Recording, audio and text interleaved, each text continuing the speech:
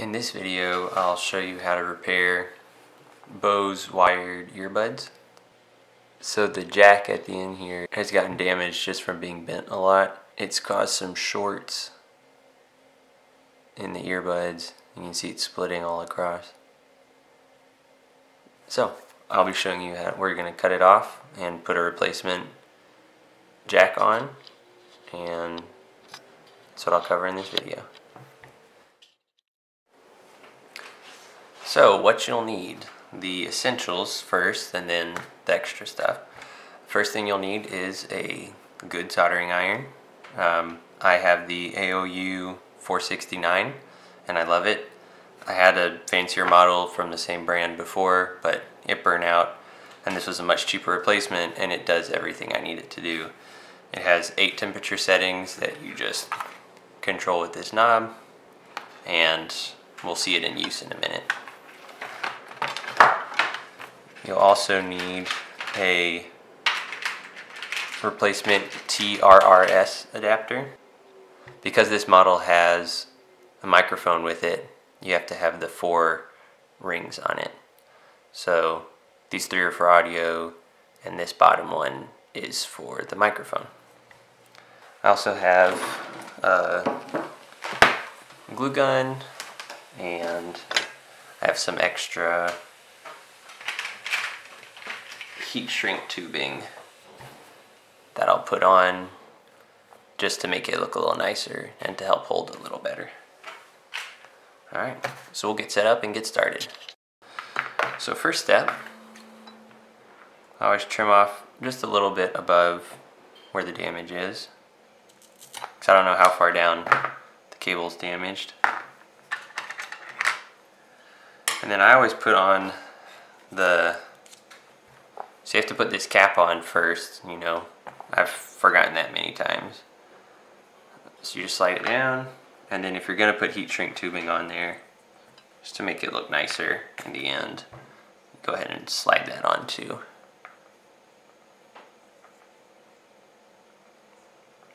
Alright. Also, you probably want to be heating up your soldering iron so it'll be ready when you need it. I like to use, you can use wire strippers, but I've accidentally cut into the cables before, so I prefer to just use some fine tip tweezers. Kind of pry the cable back. So you want to peel it back, but not too much, maybe 1.5 inches or 2 inches. And trim off the extra.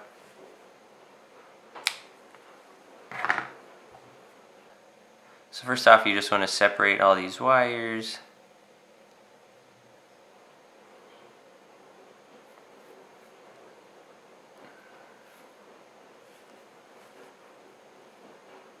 And then these are it's just some fabric they put in there to help strengthen, but you can clip those off, the yellow ones.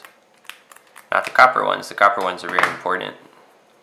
They ground the earbuds. So what you're going to want to do is go ahead and start twisting the same colors together. And I'll zoom in and show you when I'm done. Alright, here we go.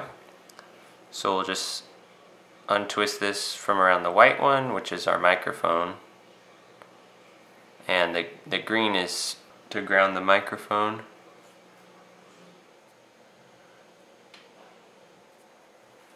You can see that some of the coating is coming off the white, and that's fine, don't worry about that. Try to leave most of it on, but it's okay if some comes off. Alright, so now I'm going to twist the green and the copper together. Alright, so we've got, let's see here. So we've got our green and copper, our blue, our white, and our red. And the order is going to be the green and copper, then the red, then the blue, then the white. So I usually trim down the red and the blue just a tiny bit, because they'll be further down on the adapter. And then you trim down the white pretty far. I'm going to go about halfway down. Alright, so now we're ready to solder. So for soldering, the first thing you want to do is, well, you want to tin the tip of your soldering iron.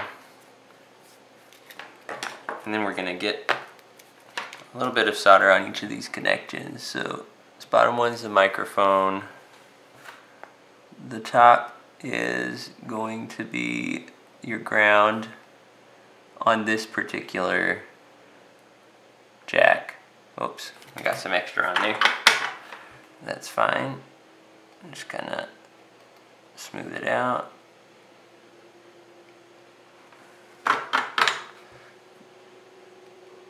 Alright, so the top is ground. The next is red, which is right.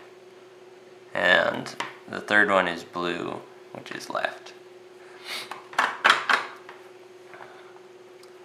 So after we've got that, we will go ahead and tin the tips of these with a little bit of solder. So you just get it close to it, and it takes a minute, but you just wait till there's a little bit of solder coating the end. You move on to the next one, and you may have to clean off your soldering iron in between. I usually do 2 and then I'll clean it off.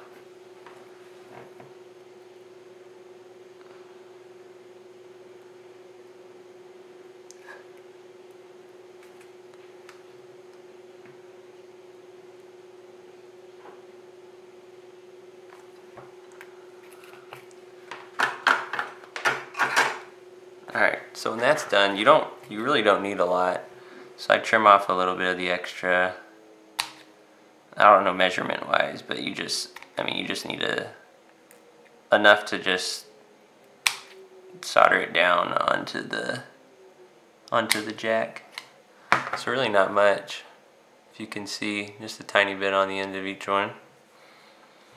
So I always start with the top. So that's the green and copper.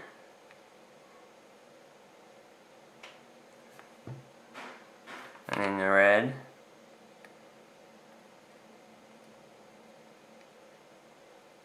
The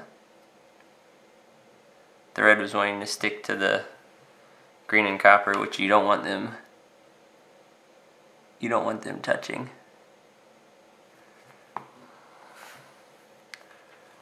Yeah, so the white's just about good. It was almost too short, but it was about perfect. So I'm trying to get a nice close-up of this before we finish up to show you, but we've got the green and copper on top and the red in the middle, blue on the third, and we've got our white on the bottom. So after your glue gun's hot, I like to put a little bit of glue on the top 3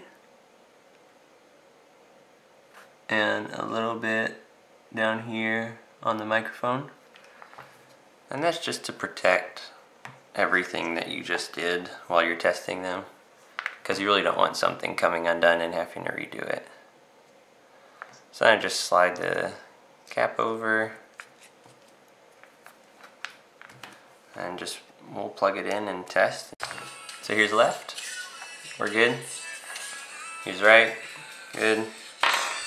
As far as the controls, I can pause it, but these are actually for Apple devices.